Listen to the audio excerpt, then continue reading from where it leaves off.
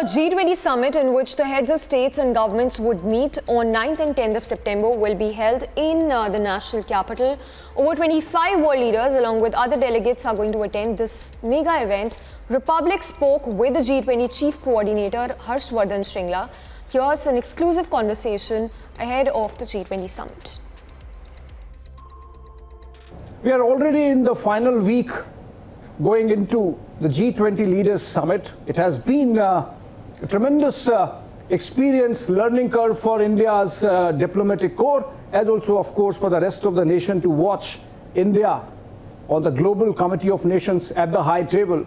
As we go into the Leaders Summit, let's try to understand what have we seen all through this year of India G20 presidency with none other than Chief Coordinator of the G20 Secretariat, Mr. Harsh Vardhan Shringla, former Foreign Secretary of India as well. Welcome, sir. Thank you. Your lessons you have taken, the experience, and generally speaking, how has India handled the G20 presidency? Well, when you talk about lessons and experience, they probably aren't that many, because it's the first time we are hosting a G20 presidency. So there's no copybook that we can go by. But what is important is that we have started preparations well before we even began our presidency last year. We set up the Secretariat. We started planning and preparing for this eventuality. We consulted previous presidencies, Saudi Arabia, Italy, Indonesia. We got a lot of information and inputs from them. And but we were very clear right from the beginning that the Prime Minister's vision was to host an impeccable and uniquely Indian presidency. And that was our focus throughout. So as you've seen, I mean, our endeavor has been to not only make it a successful exercise in terms of the G20 itself, but to ensure that this is one that that involves all of our citizens, that this creates stakeholders at the grassroots levels, takes everybody along with that process. So it's been an inclusive and all-encompassing exercise from that point of view. So if you could give one or two examples of the differentiator between India's presidency of G20 and the others. Well, I think the first factor is that we have taken G20 to every part of our country. We are not only the largest democracy in the world, we are also the mother of democracy.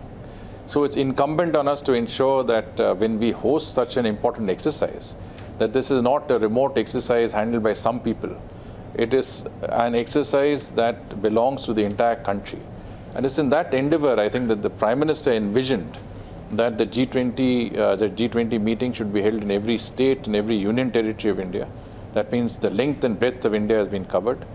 Wherever we've hosted G20 meetings, the people of that area have been very, very integrally involved with that process through side events, a number of other Jan Bhagidari events around it. So, as I said, the endeavor has been to make every citizen a stakeholder in the process. And through the Jan Bhagidari process of involving students, involving quiz competitions, selfie competitions, festivals, take it to the grassroots levels. Right. So today, when we talk about our logo, we talk about our theme of Vasudhaiva Kutumbakam, it is one that every person can identify with. Right. I mean, take our logo, for example. In the beginning, people used to ask us, can we use the logo for a certain conference, for a certain session?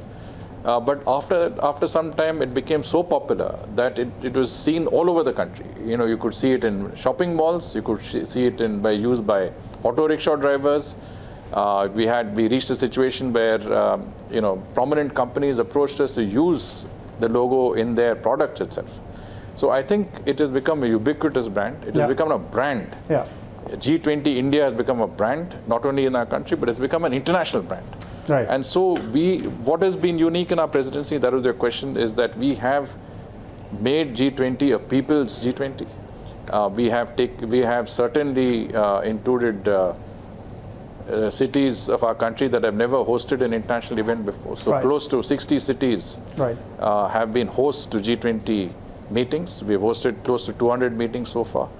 And I can safely say that many of the places that we traveled to arrange the meetings really had no experience of any major conferences, leave alone international conferences of this nature. Right. But they all put their best foot forward. Right.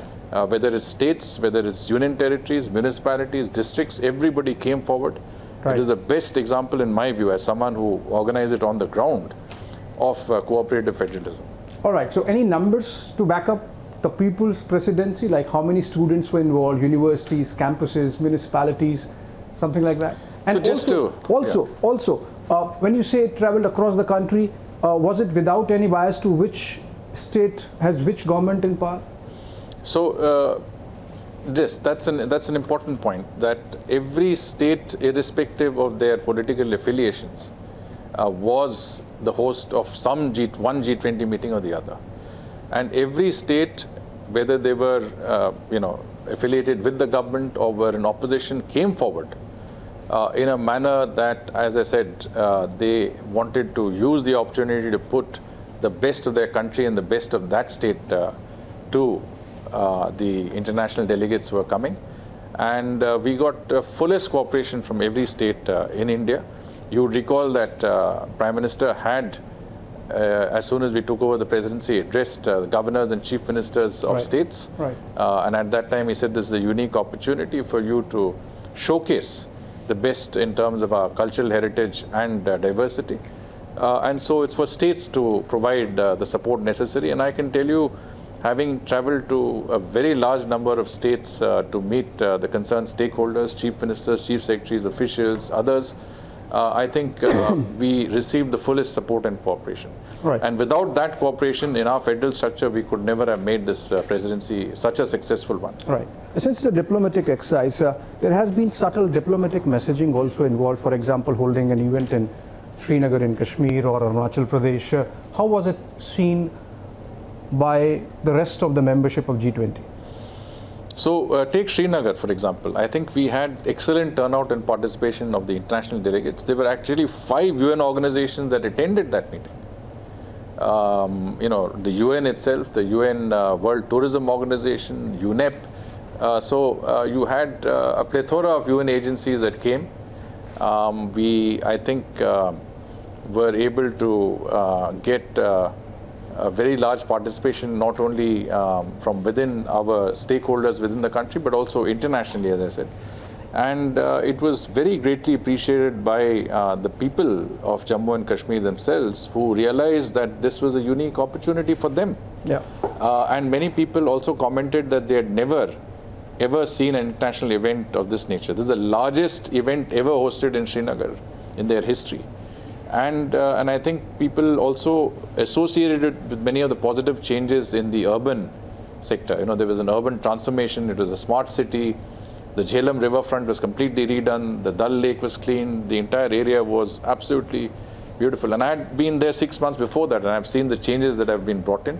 And these changes will stay well beyond the G20. So right. they're changes that will be there to stay. Right. And so people said, let's have more of such events. Let's have more G20 events in Srinagar. And I think so. It was a game changer in many senses. Arunachal as well? Arunachal as well. I think right from the chief minister down to every person was associated. All of the cultural diversity of Arunachal Pradesh was there for our visitors and guests to see. It was a fascinating glimpse into a part of our country that unfortunately not enough of us have been to. Right. So if you have to mark out 2 things which rest of the world, while observing India's G20 presidency, can look at important takeaways. Well, I think first and foremost, our philosophical vision of Vasudhaiva Kutumbakam. Right. One earth, one family, one future. The entire premise rests not only from ancient times, where we use this concept to engage holistically with the rest of the world, but also in today's context, the philosophy drives our foreign policy, drives our external engagement. Yeah. So when we talk about working for the global common good, we are the pharmacy of the world. During COVID times, we provide medicines to the rest of the world. We provided under Vaccine Maitri Indian-made vaccines to the rest of the world. We are also providing our expertise and experience in digital public infrastructure, India Stack, for example. renewable energy Yes. through the International Solar Alliance and the CDRI. Now, when we look at that, I think we are very conscious of the fact that we work towards the global common good. So that concept, and I'll digress for just a second. When the Saudi Arabians hosted a summit, an extraordinary summit during COVID, and Prime Minister had asked and initiated that process. In that meeting, he actually said that this is the first time that the G20 is meeting on an issue that's neither economic nor financial. It's meeting on a humanitarian issue. Yes. And he called for a human-centric globalization. Right. And that philosophy is there to stay. Under our presidency, for the first time, developed and developing countries have come together to work to create solutions for global challenges. Right. That we are seeing the beginning of a new global order, which is based on a process of global collaboration. Right. We have had this peculiar situation where even the use of Vasudhaiva Kutumbakam has been objected to, but I'll not get into that.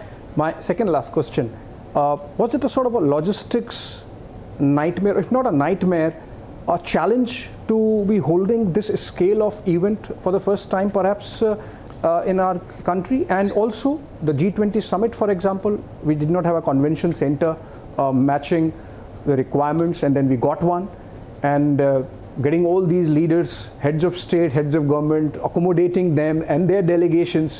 We heard that President Biden perhaps is coming with 3 plane loads of his team.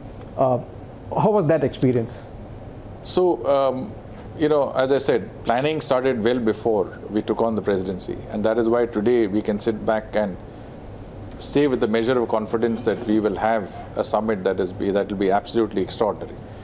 But the process in leading up to the summit has also been quite interesting from the point of view that we have broken new ground. We have gone, as I said, from Kutch to Kohima, and we've gone to all parts of our country. So from that perspective, I think working with local authorities to create infrastructure, to encourage urban transformations, beautifications, also capacity, enhancing capacity for the requirements of the G20.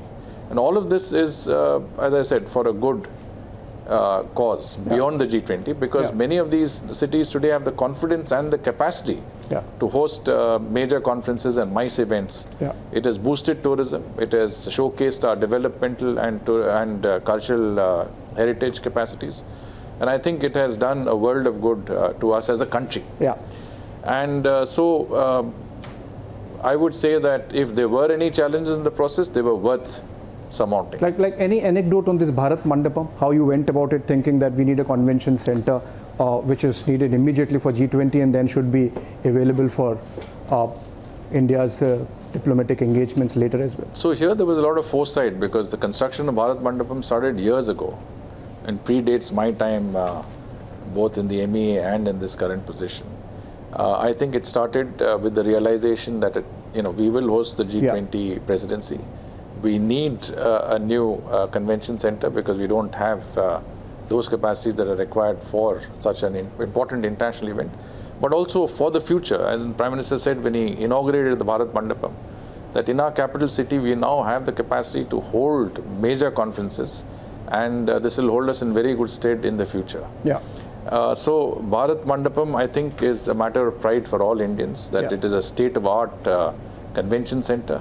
It is also linked to a number of ancillary facilities, and all of them have been upgraded substantially for the G20. Right. My last question to the diplomat in you.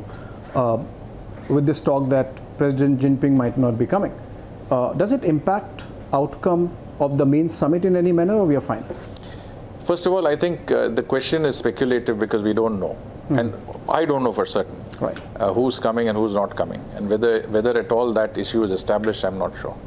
But what is important is that we would have the heads of state and government and important leaders of all of our G20 partner countries, invitee countries, and international organizations.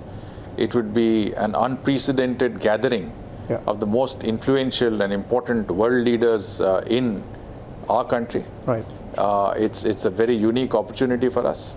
And certainly we will put it to the best use, and the summit will be an extraordinary summit in keeping with our expectations of an impeccable and uniquely Indian G20. Thank you so much, Ambassador Shringla, for joining us on this special broadcast.